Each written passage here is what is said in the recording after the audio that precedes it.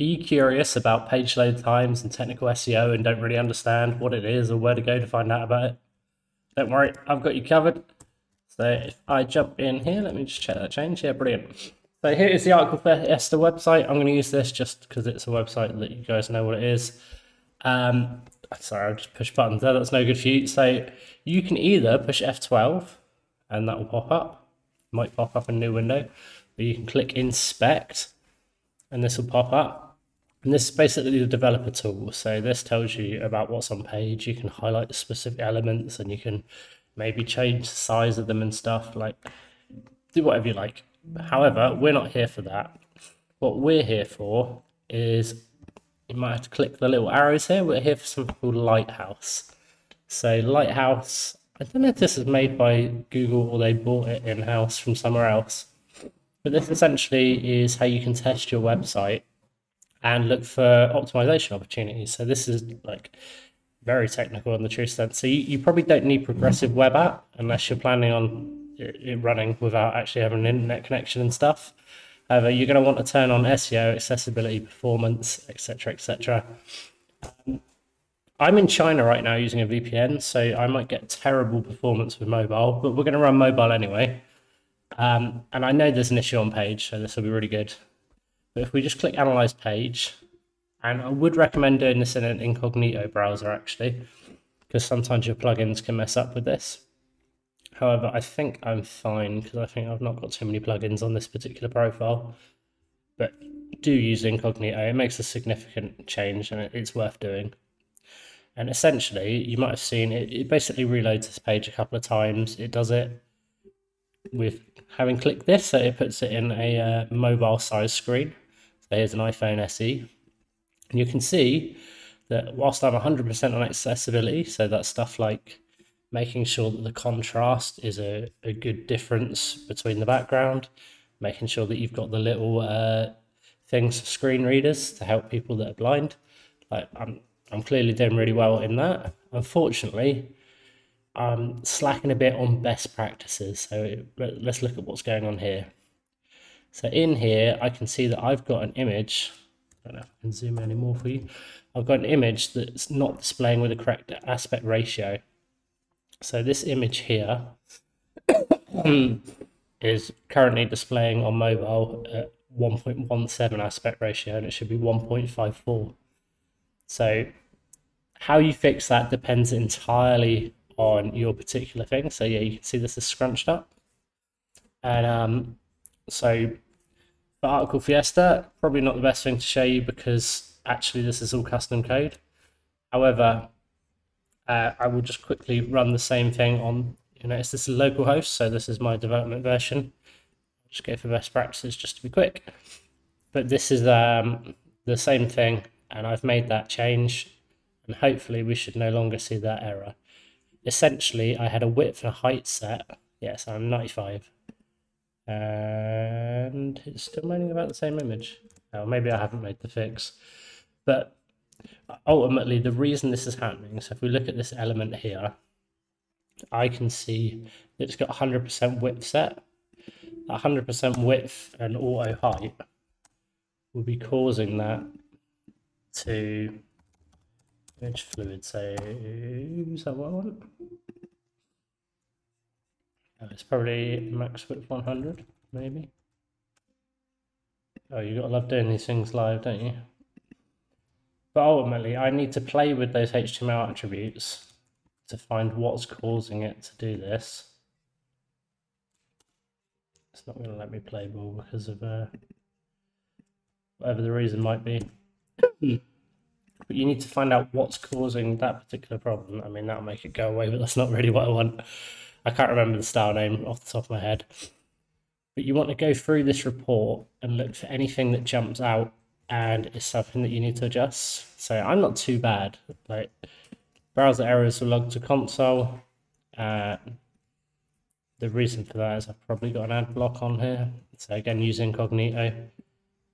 Yeah, that's something to do with ad block, I think. The things that I do need to look at though, is performance. Like, you want this number 8 year above, probably, like probably even higher than that. So I can see that my biggest issue here is largest contentful paint. So what is largest contentful paint? That is when this page loads, let's say, let's turn off mobile mode. When this page loads, let's say this box or this bit of text was really small, and then it suddenly jumped in size because the font loaded in or the style for the height of the text. So let's give an example. Ooh, will you let me click it? So let's say when it's loading, it looks like this, and then next thing we know, it's suddenly like this big. So that large contentful paint, large paint of content, funnily enough, that meant that when a user was going to click on this button when the page was loading, 2 seconds later that happened and they've clicked and it's not on the button. And that can cause all manner of issues to the user. I actually quite like that with that button there. But it can, because that might make them click on an advert, which may be good for you, but it's really bad. Like, you can get in trouble with Google for that. Or it can just be really frustrating. Like, you must have been to a website before that you go to click login and the login button jumps. It's like, I really want to use that, and now I've got to wait for it to do its thing. That's basically what it's moaning about there. So very important that you get that sorted. Total blocking time. This is when you've got JavaScript on page. So actually, probably this is GA4. GA4 is terrible and really not well optimized at all. Oh, sorry, cumulative layout shift is what I was just talking about then. But total blocking time, that is scripts. You just need to fix those. I think we actually get some like good, if you scroll down, you get opportunities for what you can do here. So if we reduce unused JavaScript, let's see the big offender here, Google Tag Manager. Really, really bad. I don't know what they've done with GA4, but it's not ideal. This image is too big, I could reduce it. This image is too big, I could reduce it. There's a bunch of opportunities that we can do here. So whatever image that is, search performance results, I could be serving that in WebP. So if I look on here, this thing here, I can set that in WebP and that makes that better. And that's really easy for me to fix, actually. Don't serve legacy JavaScript to modern browsers. So that is when you've got fallback code. I don't think that's too bad. But explicit width and height, this is what's messing that up. So I've actually fixed that in my local thing, but apparently I need to do more fixes. This is why you run through these checks and make sure what's going on is correct. So I've passed a lot of the audits, but you can see the other things that you've passed down here. You probably don't need to care. I'm just showing it for you guys so that you see some of the other things that's worth doing. Like minifying your CSS and JavaScript. Basically takes all the white space and just gets rid of it, because computers don't care about white space, but you transferring files does care about white space, because that's an extra character. It's larger network packets. It's not what you want. Text compression, again, it's all about making the thing that gets sent around much more efficient. Pre-connect required origins, I do recommend doing that. You can see that I've got Facebook turned, got an ad block turned on because it's blocking Facebook things. But all of these things that I've already handled, but even though I've handled those, there's still things that I need to do. And like, improving this can do significant improvements. So we look at speed index isn't on there. I guess that's probably a combined thing from everything else, actually. If we look at largest contentful paint, okay, so that actually is probably the screen being white for so long, and that's white in this particular instance because it's waiting for the fonts to load, and then when the fonts load, bam, it does everything at once. You've got the option of also having fallback fonts, so it will load with a crappy font, and then when your real font loads in, it will switch.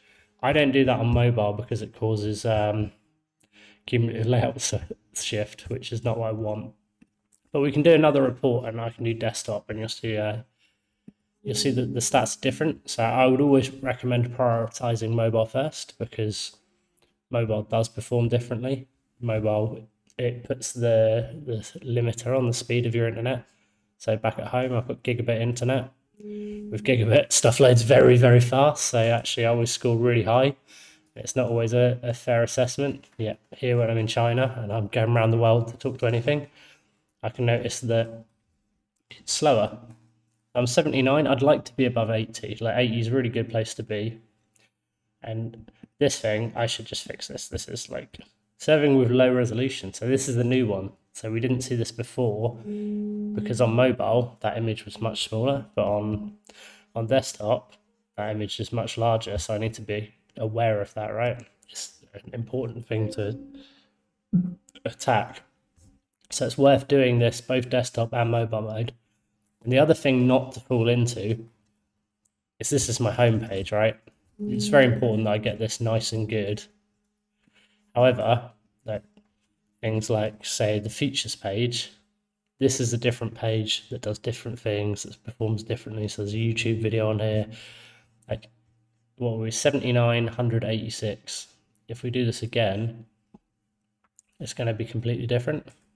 Well, hopefully not completely different, because hopefully I'm going to get all hundreds, but I haven't looked at optimizing this in a while. So it's something to pay attention to. So you've probably seen in Search Console that actually you'll have page experience. So page experience, well, there we go, look. You can see my page experience suffered recently and it's dropped right off. So actually, I've got 28 failing Core Web Vitals on mobile. So my traffic's going to drop off hugely for mobile, whereas my traffic for desktop's really good.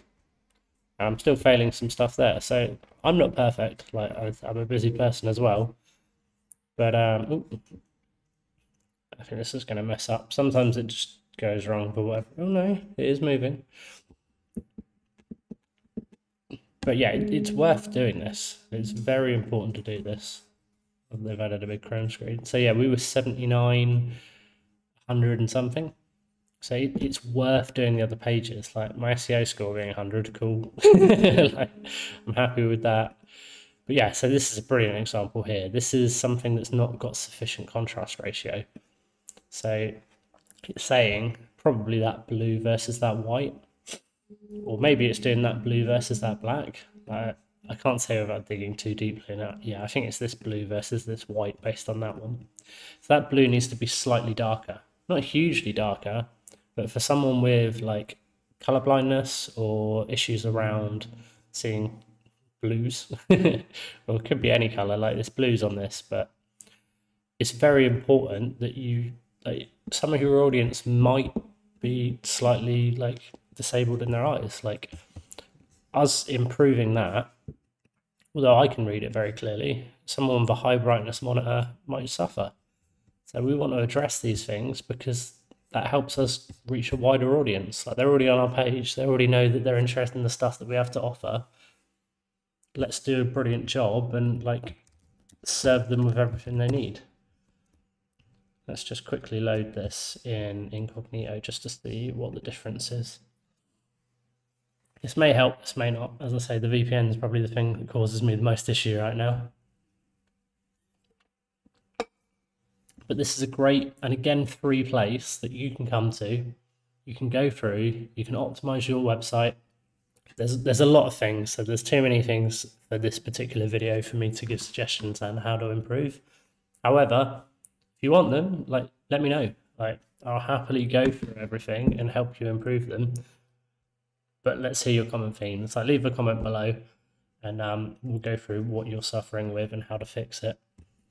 But hopefully, when this loads, we should see that this may or may not perform slightly better because it's in incognito mode. But again, do your most important pages, like the feature page for Article Fiesta. We have loads of people come here. Yeah, so here we go, 95 best practices. Did I only run best practices? That's annoying. But you can see that different pages perform differently. So best practices was 85 when I was running with ad block, etc. because of those errors, because of the ad block. So that's why you want to run in incognito. So it's still moaning about the low resolution image, but I can fix that. That's not the end of the world. There you go. Hopefully that should give you some clues as to what you need to do, where to look. Again, it's a completely free tool. It's done by Google. So you know this is the true ranking test that Google uses. Like this isn't just made up by some random. This is by the official people, and it's an official test, and it's built into your browser. You haven't got to download anything. If you've got Chrome, you've probably got Chrome. I think 80%, 86% of the market's got Chrome. So run it. There's no harm in running it. Optimize that, you'll see results. So me doing this video, you can tell I'm doing it because I saw that drop off in page experience. It's something I need to address. You should address too if you're having problems, because you will get more traffic by doing it. Anyway, you can't tell I'm ill, so I'm gonna drop off now and I'll catch you in the next one. Have fun.